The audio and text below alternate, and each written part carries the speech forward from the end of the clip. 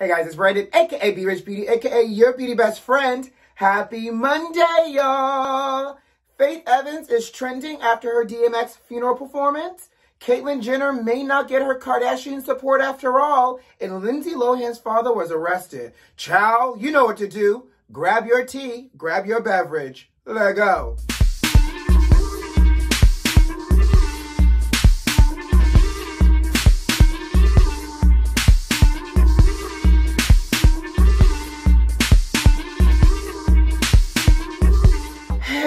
Beauty besties, happy Monday. Happy start of the week, sugar. How you doing out there? I hope you had a good weekend. I got a little bit of a tan. I went to the beach yesterday, with some friends. It was a nice, slow weekend for me, and I hope you had a great weekend yourself. What did you do for the weekend? Let me know. Drop it in the comments. I do want to know. I do. All right, let's jump in. And I feel like nowadays, these parties are getting out of control. You got gender reveals, you got baby showers, you got sip and sees. People do bridal parties, bridal this. Like, it's just turned into a whole event. Well, there's a New Hampshire couple that has made the news because their gender reveal got a little explosive. This New Hampshire family bought 80 pounds of explosives for their baby gender reveal. I'm so sorry. I have questions. Was the Publix out of cakes? Was the Party City out of balloons? Like, I want to know what came through your mind as you were sitting down to plan this gender reveal party to say, we want to do something different. Let's not do a cake. Let's not do balloons. Let's not do a little baseball action when we just, somebody throw the ball that has the gender color inside and we crack it open. Let's buy explosives. In fact, let's buy enough explosives to blow up a whole town. And then somebody had to co-sign and be like, ooh, babe, I think that's a great idea. Or if a family member planned it for them, somebody was like, ooh, y'all think such and such is going to enjoy this explosives? All right, we're going to buy 80 pounds of explosives. And where does one buy 80 pounds of explosives in non-4th of July season? That's the other question. But I digress. So they bought these explosive child, went to an empty field, because that's when they felt like it was going to be the safest to blow things up, and they set off this gender reveal. Not only, and by the way, they set this off, this sent ripples, shock waves through neighboring towns and cities in New Hampshire, and these people thought in the neighboring neighborhoods and towns that they were having an earthquake. Can you imagine having to be next door to some 80-pound explosive moment that's happening? This is not Mission Impossible 3. We're not blowing up buildings around here. We're just trying to find out the gender, and instead, y'all want to make this a whole shebang. Boom.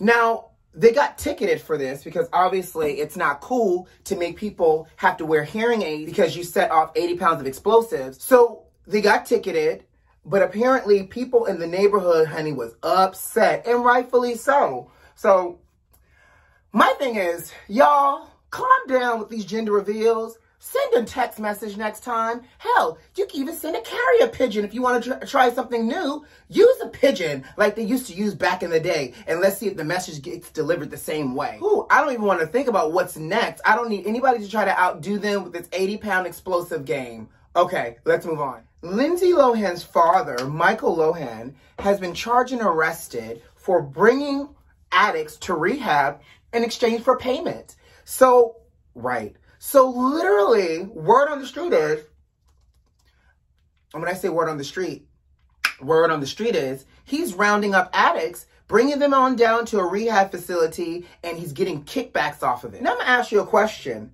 Initially, when I read it, I was like, oh, Michael, you in trouble? Well, he is, because what they're calling it is patient brokering. And I'm like, is this like drug trafficking, but like with people? I don't know. But they're calling it patient brokering. And here's my thing. When I step back to really kind of think about it, him bringing addicts to rehab and him getting a fee off of it, it's almost like a job referral. I refer a friend for a job. They get hired. I get a little extra bonus in my paycheck. or like a referral program for your neighborhood, your apartment complex. You recommend somebody, you refer them, they move in, you get a little something taken off your rent. I don't know how I feel about this. I wanted to be mad, but should I be mad, y'all? Here's what I also think that's going on. So enforcement is saying that patient brokering corrupts the healthcare system because it's moving from a place of greed and not necessarily from wanting to help people.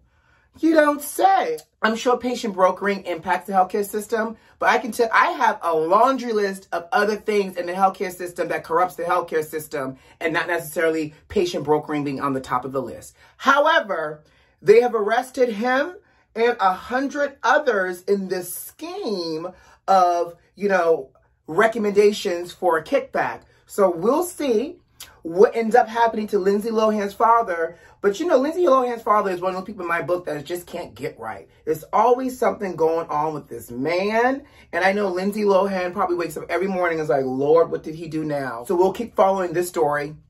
I'll be interested to see how this turns out, especially with the justice system against a non-person of color. So we'll see. Lord, they finally laid DMX to rest, y'all. Did y'all watch the funeral? They streamed it live on YouTube yesterday.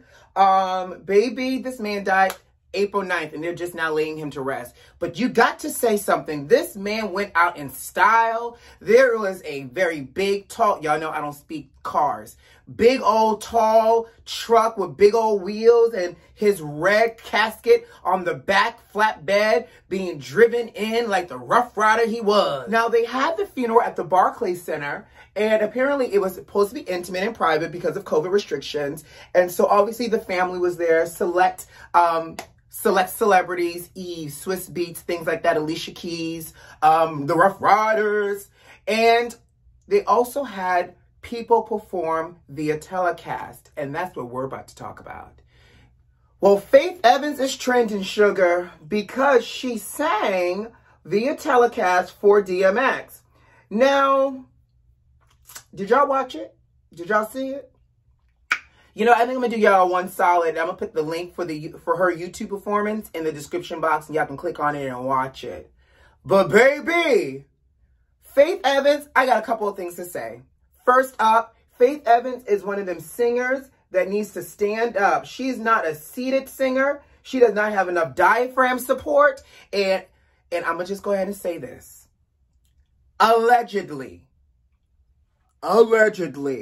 Faith looked like she was a little out of it. She might have been on something. I don't know. I'm not saying she was high, but I'm just saying it looked like she could have been high, allegedly, before she stepped on. Well, she didn't even step on nobody's stage before she just came up on the TV screen singing her 2 songs and had the nerve to sing the Clark Sisters. Not because she can't sing the Clark Sisters, but baby, she had the nerve to sing You Brought the Sunshine and Going Up Yonder. Hey, it's me. Sorry for the interruption, but I wanted to correct myself because I realized the Clark Sisters sings You Brought the Sunshine, and Tremaine Hawkins really made the song Going Up Yonder notable. So the Clark Sisters should not be upset over Going Up Yonder because that's not their song. But Tremaine Hawkins should be upset because, again, they didn't know the words. All right, let's jump back in.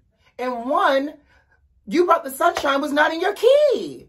Like, ma'am, what is going on here? Did y'all practice? Because I guarantee you, this man died on April 9th. You knew before yesterday that you was going to be singing. You had enough time to do somebody's rehearsal. That means you had enough time to adjust the key if you needed to. That means you had enough time to, figure out how best you was going to sound, maybe not seated. And you had enough time for you and your background singers to learn the words.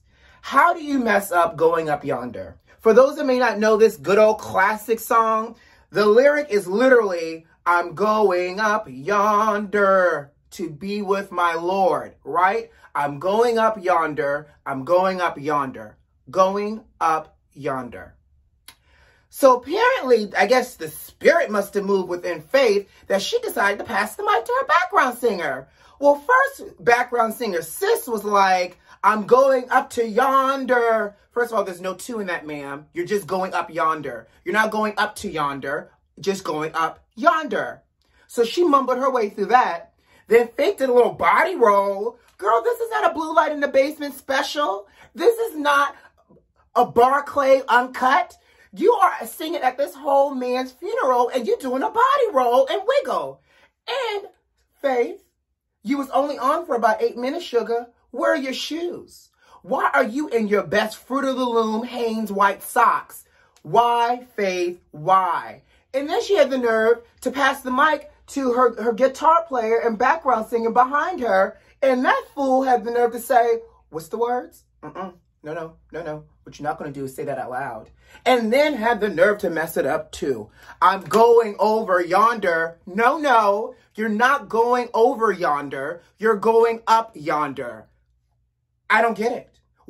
I blame Stevie in this. Where is Stevie? Find me Stevie. Faith, does Stevie not practice with you? Did you not have a proper rehearsal with your piano player? I've come to the conclusion that Faith now needs to officially be taken out of the rotation of tributes of any kind. Because if y'all recall correctly, Faith tried to give Anita Baker a tribute and Anita Baker looked confused. And our earlobes were offended. The same way she offended our ears with this funeral performance service dedication tribute to good old DMX. If that was the Clark sisters, I would feel some kind of way too. So Faith now needs to sit out on all these rotations until she can get it together. That's all I got to say. Moving on. We talked about Real Housewives newbie Fallon and her husband Simon getting a divorce. Well, Simon went to the Gram, honey, and was doing some question and answers. And he kind of alluded that he was getting a divorce because somebody in the relationship was unfaithful. He basically said that when you're vibrating here and another person's vibrating here and they're doing this and doing that, it does not spell for a good marriage. Now, y'all know I had asked alleged questions if Fallon had somebody on the side, and it looks like she may have had somebody on the side playing around with enough to cause them to get a divorce. Simon also went on to say, though, that you know, they've been married for 2 years, but for over a year now, they've been in a separation type of mentality in space. So you're telling me 2 years of married life and only 1 year was a success? And, you know, they had been together for 5 years before they got married. But, child, the I do's turned into a I don't. And apparently, Fallon got somebody on the side, allegedly. Now, you know, I would have given you my reunion recap, but I'm holding it because I'm doing a special episode tomorrow live with my YouTube friend and pal, DJ Richie Sky. We're going to talk about the reunion looks and all the dish and gossip from the reunion. So join me tomorrow for that one. And before I get out of here, you know, I mentioned on Friday that Caitlyn Jenner announced and she filled out the paperwork to run for governor of the state of California. Well, the Kardashian says we are not on board. They have officially announced that they are not using any of their official platforms to endorse Caitlyn. Shade. But apparently they're not doing it because they don't agree with her political views. You know, Caitlyn is very conservative and the Kardashians are not, right? And so they're saying that they're not, even though they're not going to endorse Caitlyn, they also aren't going to endorse any political candidate that's running for governor for California. In addition to that, not only do they have different political views, apparently there's still tension between Caitlyn and Chris. Child, y'all still fighting over who wore it best or the latest designer handbag? I want to know. And before I get out of here, spoiler alert, if you have not watched the grand finale of RuPaul Drag Race, go ahead and fast forward. But congratulations to Symone, honey. I was rooting for you. We were all rooting for you, and in a good way. Symone won season 13 of RuPaul's Drag Race, and so well deserved. Now, here's my thing. You know, I am a proud Symone fan. She showed up for the culture, which each and every outfit that she represented, she had a message. She lip synced for her life. And she needed it. We needed it. And I think with everything that's happening, this was a great moment to honor our Black beauty queens, our drag queens, and someone that has a message and a great platform. So I can't wait to see what Symone's going to do with this upcoming year of her reign. But I wanted to say, congratulations, Symone, honey. And on that note, guys, I got to go. You know what to do. Subscribe to the channel if you like this video if you like, and leave me a comment. Most importantly, check the notifications and make sure they're turned on. Who loves you? I do. And I'll see you on Wednesday. Bye.